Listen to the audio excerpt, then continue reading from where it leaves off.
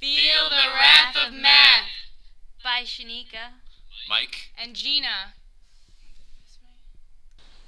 Geometer Sketchpad is a program for the use of students to combine their knowledge of mathematics with the computer world. They are capable of using tools for the use of modeling, graphing, calculating, and more.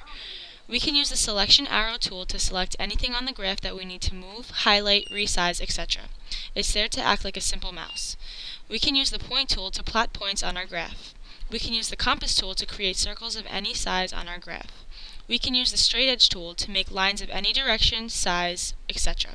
These can also connect points created by the point tool.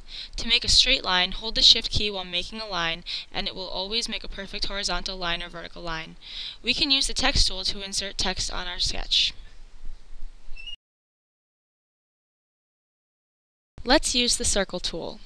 We can draw a circle, switch over to the selection arrow tool, select our circle, and measure the following things: circumference, area, and radius. You can make the circle's measurements vary by increasing or decreasing the size of the circle, and it will automatically update the measurements. We can use the point tool to create points on the circle, and then, by the order we select the points,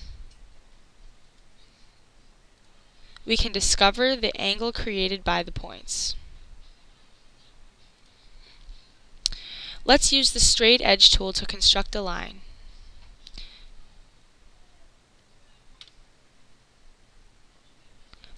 By constructing this line, Geometer Sketchpad will allow us to find the midpoint, any intersection it may create with another drawing,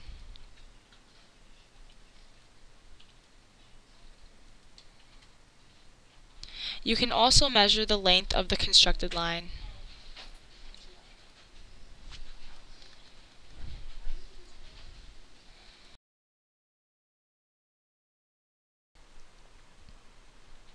Using Geometer Sketchpad, you can choose whether or not you want a grid for graphing or not. Once a new sketch is opened, the screen is blank for your use. You can choose to go to the pull-down graph menu, go down to grid form, and select the grid you'd like if you want a grid for your sketch. In this case, we'll choose a square grid, even though the other options are available. You can use Geometer Sketchpad to graph different types of functions too. To do this, simply go to the pull-down graph menu again, and click Plot New Function. A mini computerized graphing calculator will pop up, and you can type in whatever function you'd like. For our example, we'll use x squared plus 1. After you enter the function, it will appear highlighted in pink in the top left-hand corner of your screen. Your function will show up already highlighted on your graph, and you can change its appearance any way you want. To do this, right-click the function with your selection arrow tool. You have the options of changing it to thick, thin, or dashed line, and changing the color to whichever one you'd prefer. You can also click the Show Label option to label your graph, and it will appear on your graph.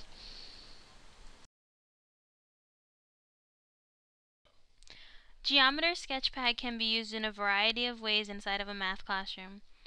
These ways we just showed you in our demonstration. However, it is not limited to what we showed you. Geometer Sketchpad gets students to use their knowledge of constructing drawings and put them on graphs, instead of just drawing them on scrap paper. Geometer Sketchpad makes it fun to do this because students are using a computer rather than a pencil, ruler, protractor, compass, etc. It makes the work a lot neater too. There are no worries about stray eraser marks on your pages. What do others think of Geometer Sketchpad? There are other interactive geometry programs around: Cinderella, Cadbury Geometry, Dr. Geo, and other free software on the web. But as a software tool for investigating visual maths, Geometer Sketchpad probably stands alone in the lead. One of the most intuitive interfaces I've ever seen on any program. I've used it a lot for my own explorations even when not teaching students. The software comes with a range of helpful teaching accessories, a comprehensive reference manual, quick reference guides, and booklets containing 101 project ideas. Our sources are MathsNet, Version Tracker, and School Zone.